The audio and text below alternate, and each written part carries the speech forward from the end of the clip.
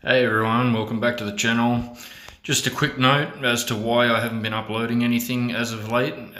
This picture here is the state of my bike at the moment.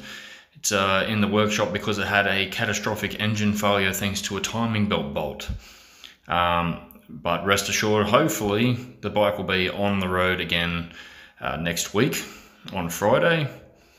But it's been a 3-month wait and I was getting very antsy to the point where I was almost going to ask for my money back, and I should have actually asked for a brand new bike considering, but you know what, fair trading advised me to at least allow them to repair it once. Let's hope this doesn't happen again.